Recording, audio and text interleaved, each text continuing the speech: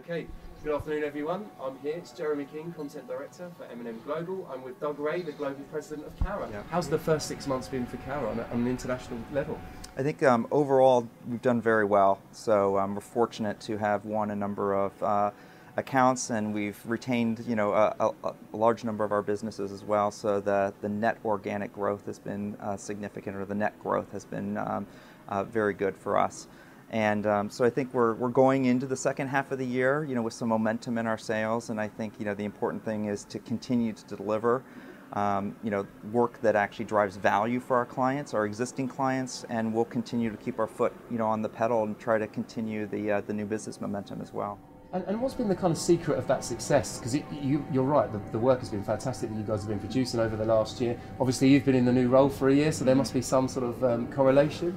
It's a great question. I wish I could put my finger on one thing. Starting with people, at the end of the day, the clients are buying the people, and chemistry is so important.